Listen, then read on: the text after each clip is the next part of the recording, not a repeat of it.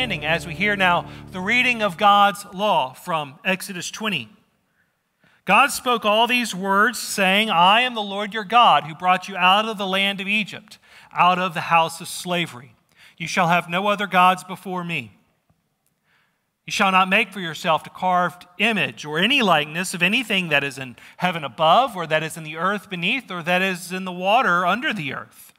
You shall not bow down to them or serve them, for I, the Lord your God, am a jealous God, visiting the iniquity of the fathers on the children, to the third and fourth generation of those that hate me, but showing steadfast love to thousands of those who love me and keep my commandments. You shall not take the name of the Lord your God in vain, for the Lord will not hold him guiltless who takes his name in vain. Remember the Sabbath day to keep it holy. 6 days you shall labor and do all your work. But the seventh day is a Sabbath to the Lord your God. On it you shall not do any work, you or your son or your daughter, your male servant or your female servant, or your livestock, or even the sojourner who is within your gates. For in 6 days the Lord made the heaven and the earth, the sea, and all that is in them, and he rested on the seventh day. Therefore the Lord blessed the Sabbath day and made it holy. Honor your father and your mother, that your days may be long in the land that the Lord your God is giving you. You shall not murder. You shall not commit adultery. You shall not steal. You shall not bear false witness against your neighbor.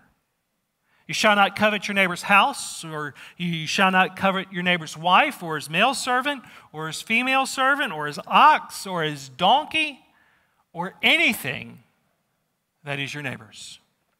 This is the word of the Lord. Amen. You may be seated. This morning we come to the sixth commandment. You shall not murder. Of all the commandments in the 10, this is probably the most well-known. For one, it seems to be the commandment that everyone kind of naturally accepts.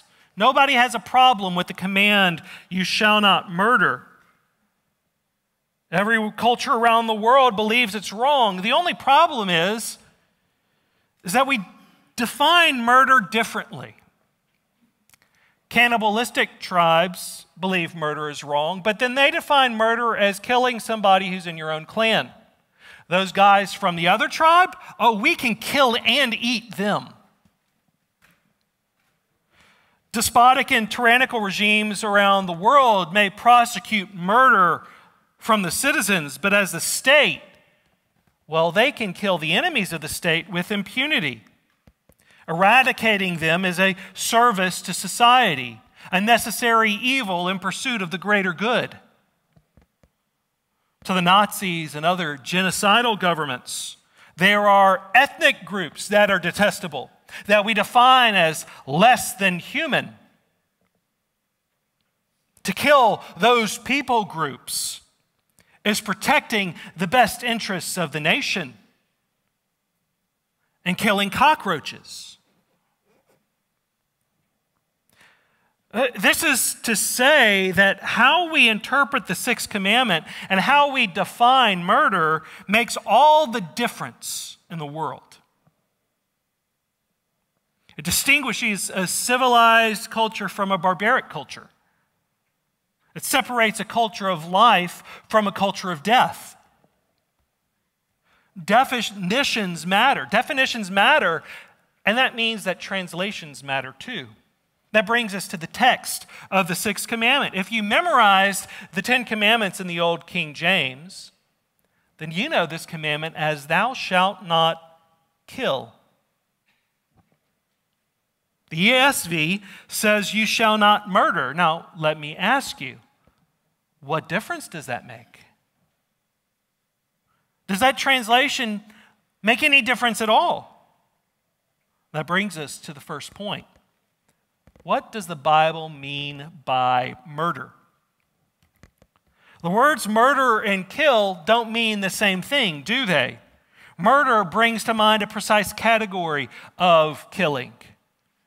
It involves intentionality, maybe premeditation.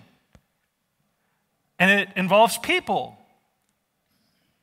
You can't murder a cow. You can't murder a houseplant. You can't murder a cat. You can kill all those things. You can be cruel, but it's still not murder. Killing is a much broader word and can be done to a lot of things. So the question is, does God not want us to kill, or does God not want us to murder? You see the problem, don't you? Because if God doesn't want us to kill, then God is terribly inconsistent, because God kills lots of people. And the Bible is filled with stories of God commanding killing. God commands the death penalty. God commands warfare. God commands the outright genocidal eradication of the Canaanites as a spiritual jihad. Is God inconsistent? Is God speaking out of two sides of his mouth?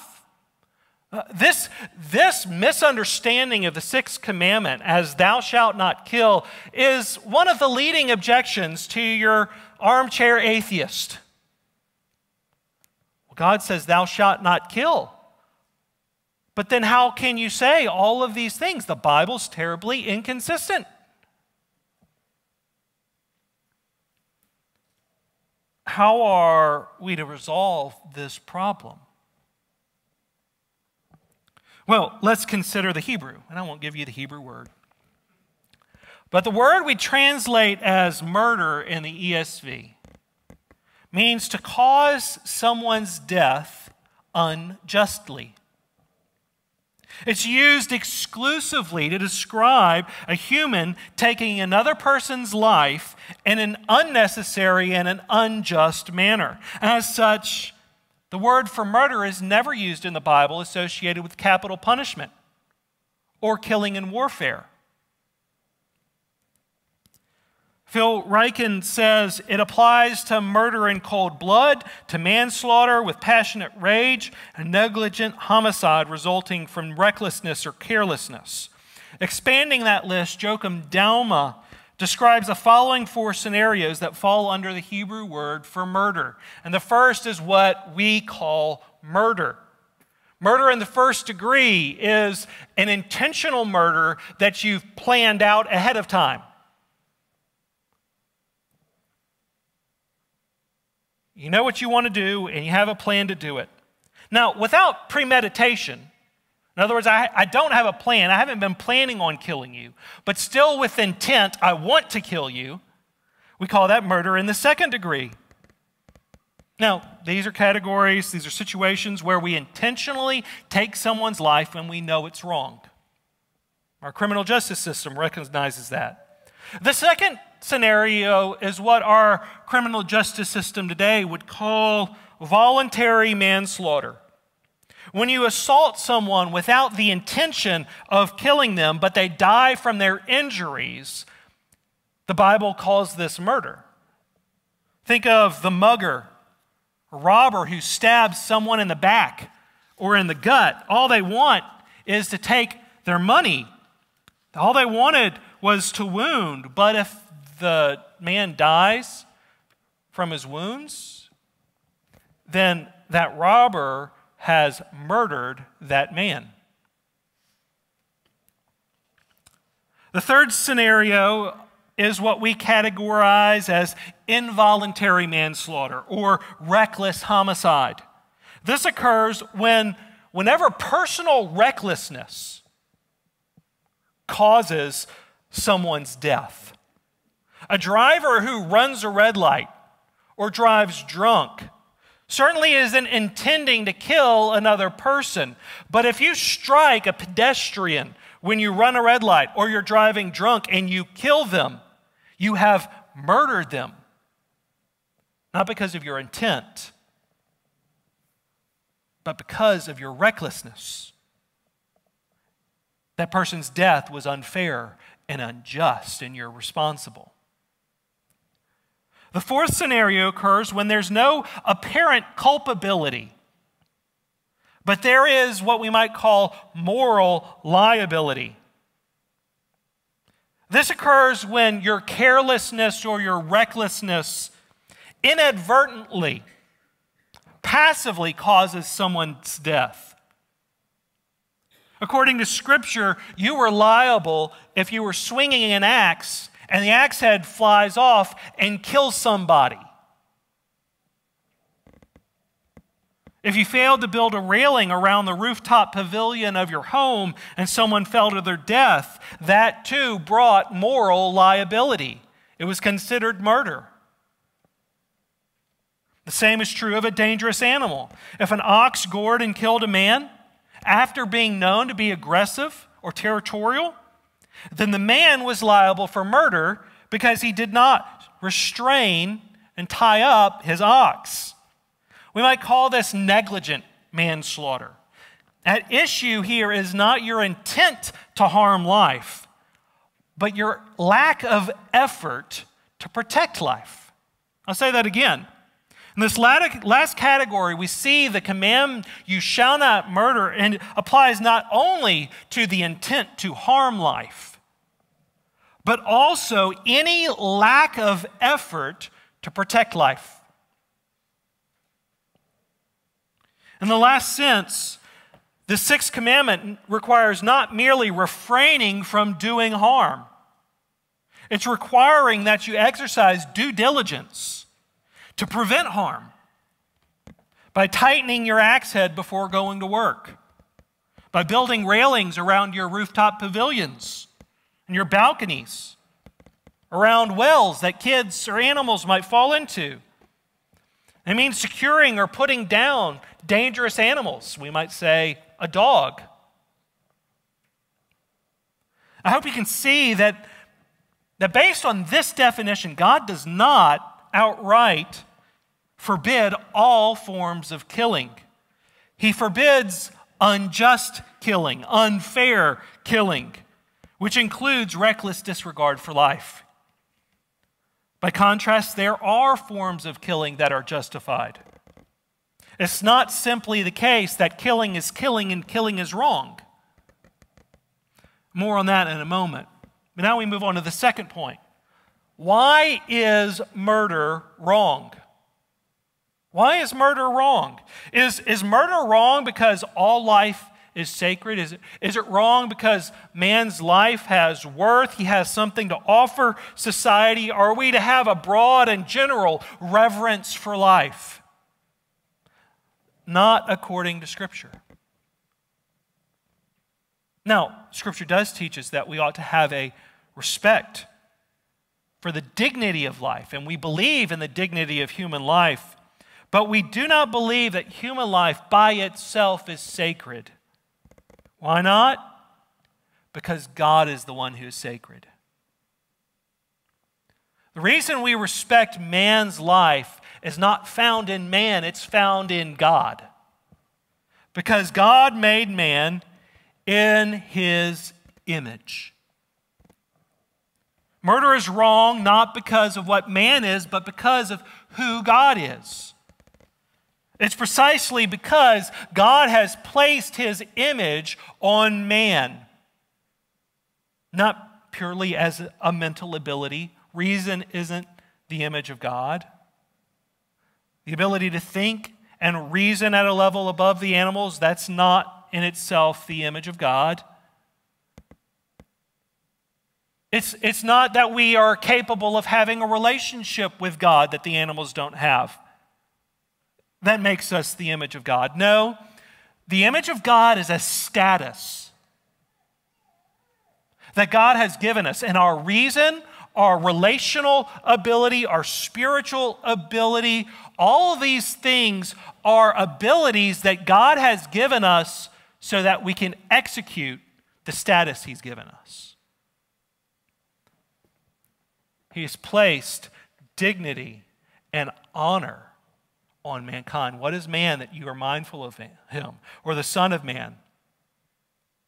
If for a little while you've made him a little lower than the sons of God, the heavenly beings, and crowned him with glory and honor.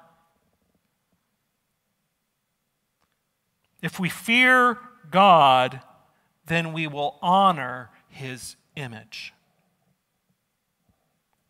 I mentioned in our discussion of the second commandment that one of the reasons that God does not want to be worshiped through man-made images is because he's already given us an image of himself through which we worship him. And that image is the image of God held by our neighbor. We find this link between the image of God and respecting and honoring other human beings in Genesis 9:6. This verse lays the foundation of our understanding of civil government and of the death penalty as Christians. There we read, "Whoever sheds the blood of man, by man shall his blood be shed, for God made man in his own image."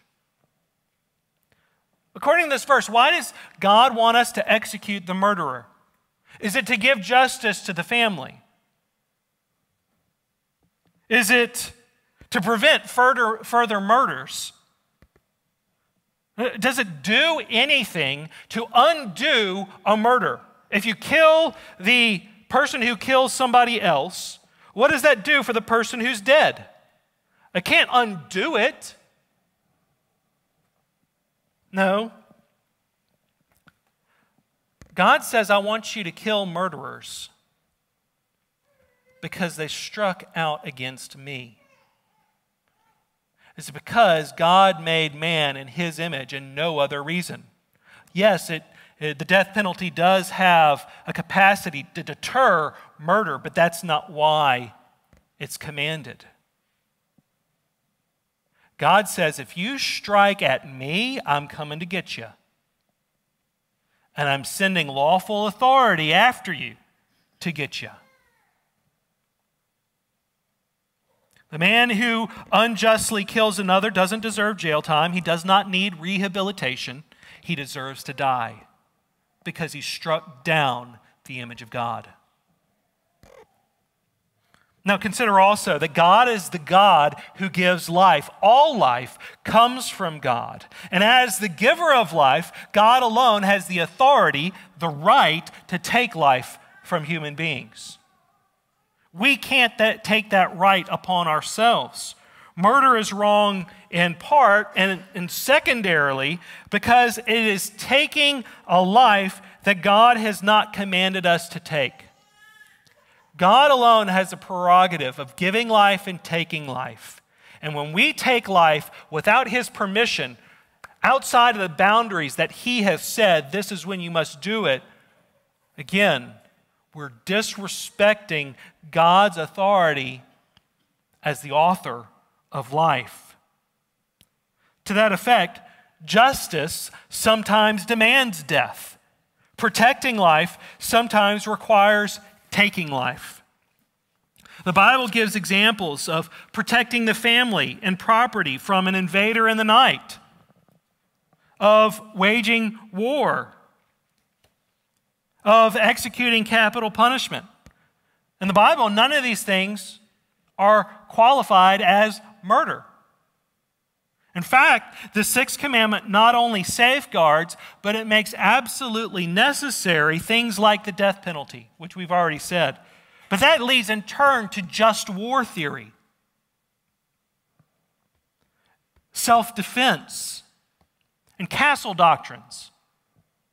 You have a reasonable right in the sixth commandment itself to protect your own life and the life of your people and even your property. Now, a major caveat here is that God does not give us the right to execute vengeance. Vengeance is mine, says the Lord. Again, his is the authority there to take life. We cannot execute the death penalty as individuals any more than we can declare war on Russia as individuals. The sword belongs to the state. As Romans 13 says, for he, the authority, the civil authority, is the servant of God, an avenger who carries out God's wrath on the wrongdoer. We are not to exercise bloody vengeance or go to war ourselves, because we are not entrusted with that authority. This goes back to the fifth commandment. But God has ordained civil authorities for precisely that purpose. Likewise, God does not give us the right to use deadly force when it's reasonably possible to bring an end to a bad situation without causing death. So, in the issue of castle doctrine, protecting your property and your family from a robber or thief, the Israelite was not liable if he killed a robber in the night. But if he killed a robber in the daytime, he was liable. Why? Well, it's comparable to shooting a burglar in the back. If somebody with a gun or a knife is running at you and threatening your life, you can protect yourself and take his life. If somebody with a gun or a knife is running the other way and you shoot him while he's fleeing, your life's not in danger. You're getting vengeance, and that's murder. It's the same principle here. When we lose sight of these facts, that the life of man has superior worth because he's made in God's image, and God alone has the right to take life, and he sets our boundaries for taking life, then bad things are bound to happen. There's a reason that the past 100 years have been among the bloodiest, categorically the bloodiest in human history. People like to complain, atheists like to complain about the bloody wars of religion. But the bloody wars of atheism are a lot worse. The bloody wars of Darwinistic naturalism, the life taken as a result of secularism, is a lot worse. Under Darwinistic and naturalistic worldviews, man's worth, after all, is reduced to his utility, what he has to offer society. Man becomes then a thing to be used and disposed of. And so the modern man evaluates life based on what an individual can provide society, what a child can provide for me as a mother or father. Will a child add to my life or take away from my life? Rather than anything intrinsic to him or her. In the modern world, a human being is nothing before they're born, and they're nothing when they're old and infirm and taking resources and time and medicine. The same worldview allows for, embraces abortion and infanticide as it does euthanasia and doctor-assisted suicide. And if evolutionary thought is embraced along with it, if there are less evolved strains of humanity, then that means we can eradicate those weaker strains in order to make room for the strong. We embrace an ethic of the survival of the fittest. And we kill the unfit. This is the cruel calculus of a view of man that does not believe that God made him and that God does not place any sort of dignity or status on man. But if man is made in God's image, he has dignity and worth, and he is to be cherished apart from what he can offer society, whatever costs he brings. Thus, children are to be viewed not as an expense or an inconvenience, but a blessing from the Lord, even if they come into this world with disabilities. Even if they come into this world with an expectation that they might live 2 or 3 years. They're still worth it because they're still image bearers of God. And when people are old, and they're crotchety and a pain to work with, or they're on a ventilator in a vegetative state, they still have worth. They're still the image of God.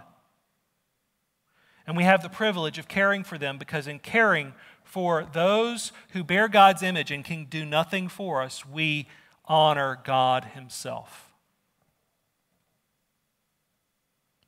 When we bring human life into the world, we worship God and we multiply his image. We fulfill our basic mission in Genesis.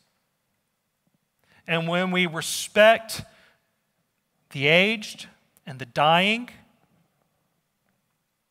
we're respecting God and cherishing the life that he has given us.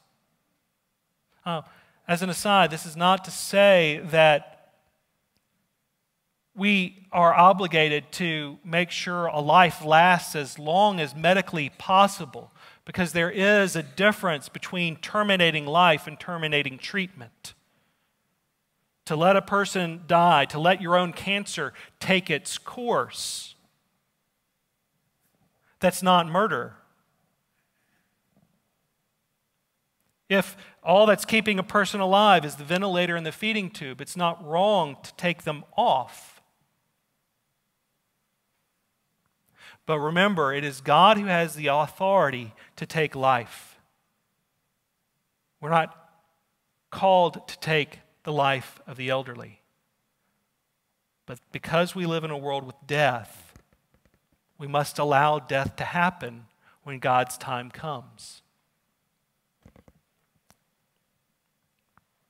Third point, the sixth commandment requires us to protect and to preserve life. We call this the two-sided rule. It goes like this: where a sin is forbidden, the corresponding duty is required. And where a duty is required, the corresponding sin is forbidden. This means there's a flip side to every commandment. And if the commandment not to murder has a flip side, then that means we should protect and preserve life. The Heidelberg Catechism says the sixth commandment requires us to love our neighbor as ourselves, to be patient, peace-loving, gentle, merciful, and friendly to them, to protect them from harm as much as we can, and to do good even to our enemies. Christians, it's not good enough for you to simply refrain from killing people. That's no great achievement. Most people go through their lives without killing somebody. You must actively seek to protect the lives of those around you. Now, how do you do that? I don't know. How can you do that? How has God equipped you to protect and preserve the lives of the people around you? What resources has God given you to do this? And I think it simply begins with our perspective. We can't commit to protect and preserve life if our eyes are focused on ourselves. We have to take our eyes off of ourselves and pay attention to the people around us. We cannot seek the good of our neighbors if we don't know our neighbors, if we don't pay attention to them. I'm going to ask you, what do your neighbors, I just mean the people on your street, what do your neighbors need from you? What do your coworkers need from you?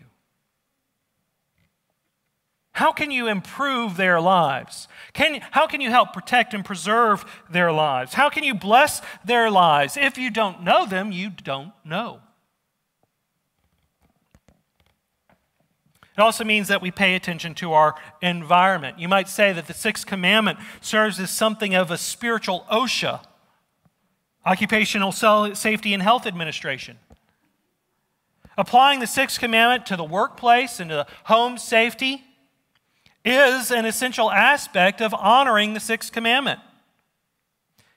It's an essential aspect of being a Christian homeowner, an employer. Too often we treat the issue of workplace safety as simply a question of avoiding being sued. But God's not primarily concerned about your civil liability here. He's concerned about your spiritual liability, your moral liability. You have a moral liability to God for the safety working environments of your home and workplace and how you drive.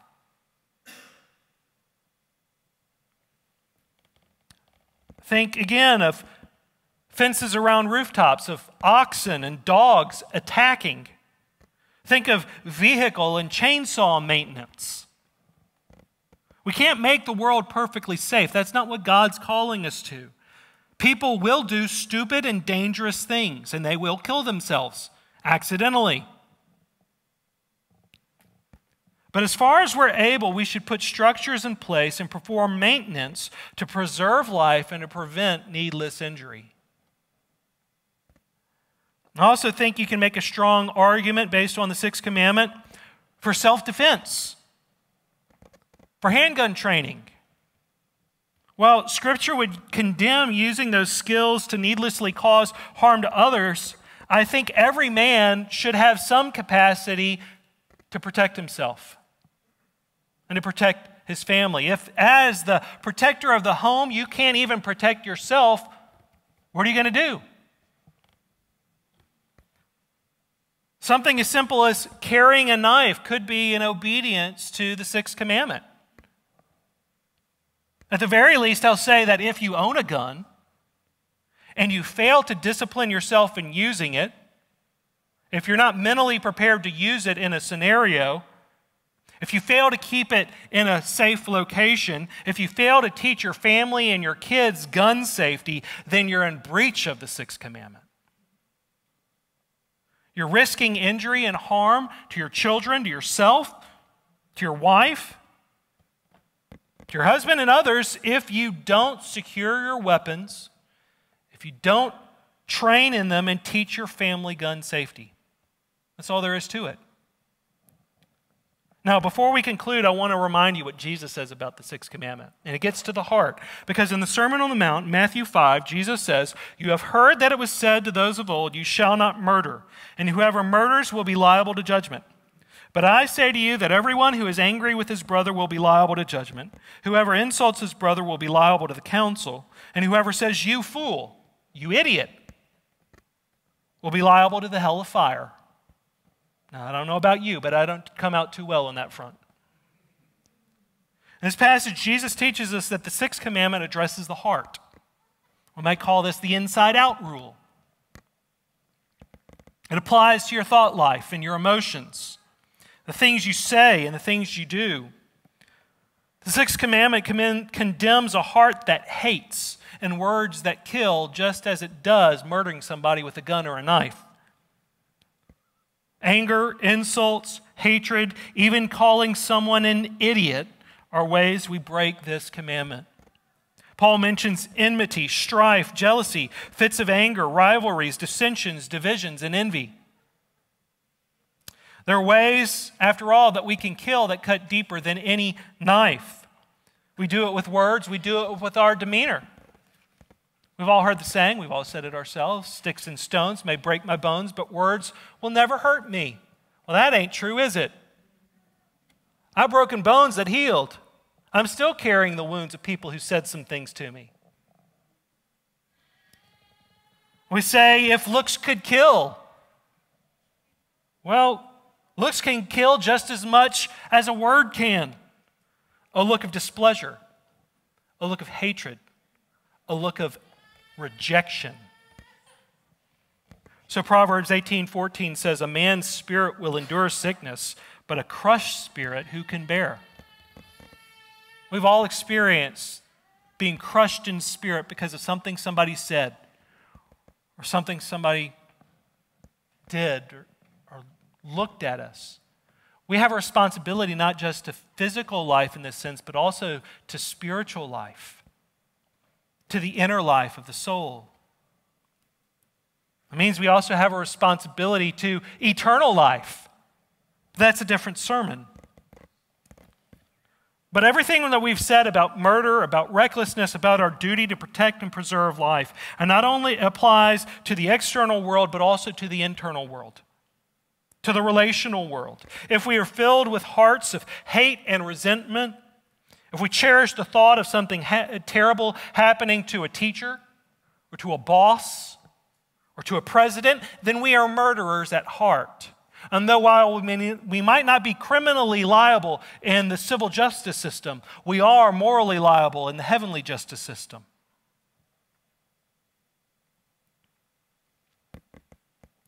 We can all think of people whose death, if we are honest with ourselves, would make our lives easier. And that thought is a revelation that we would rather them be dead, which is we'd rather murder them, just not directly. For each of us, as we see the extent to which the sixth commandment applies, we must realize that we've all broken it. None of us escape the sixth commandment. But as we end, I want to speak directly to those of you who really have broken it, and you know it. If you've had an abortion, or you've made your girlfriend or daughter have an abortion, if you were or are a bully, a violent man, physically abusive, a violent criminal, a drug dealer, if you are directly responsible for someone's death, maybe you even shot a man in Reno just to watch him die, I want you to hear this. Remember that Jesus Christ came to save sinners, not the righteous. He forgives and He cleanses from even murder, even unintentional murder. Jesus is the ultimate life giver. And in His beautiful, ironic plan of redemption, the way He gives us life and saves our life is by sacrificing His own. He was murdered to pay for your murder. His death was offered in place of your own. You see, it doesn't matter how big or how small you've broken this commandment, whether only in thought or in word or in big ways.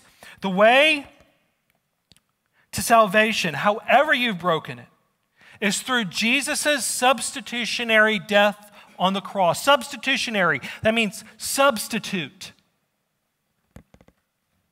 Jesus bore the capital punishment, the death sentence from God's courtroom. He bore that death penalty in your place.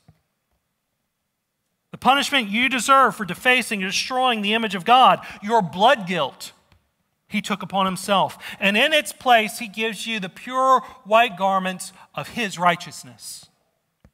All you have to do is receive it by faith, to clothe yourselves in Christ.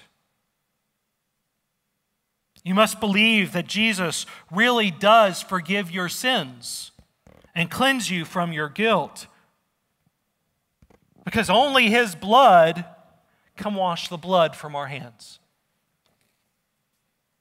So as we close, are you washed in that blood? For there is no other name under heaven given among men by which we must be saved. Let's pray.